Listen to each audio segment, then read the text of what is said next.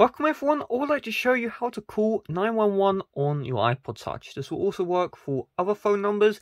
Let's get started. So the first thing is the iPod Touch wasn't designed for calls. This is because there is no headphone speaker. Usually when you call someone, there's a speaker at the top where their audio will blast out.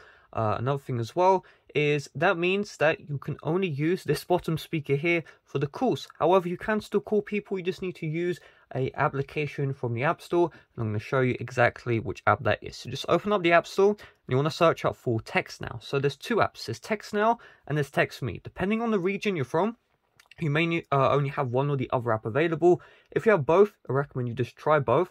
What this will allow you to do is it will allow you to create a free virtual phone number, and it will allow you to call people using that phone number. Now keep in mind, this uses Wi-Fi calling, which means you need to be connected to either Wi-Fi or hotspot, or if you have a cellular iPod Touch, your cellular network connection like 4G or 3G. So you just download these applications here, it will give you a free phone number, and you can call people for free, and you can receive calls for free as well.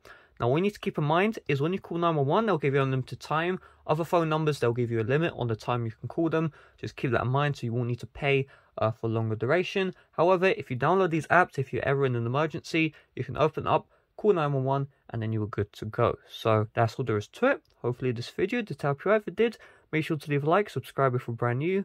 Thanks for watching. See you guys later. Bye bye.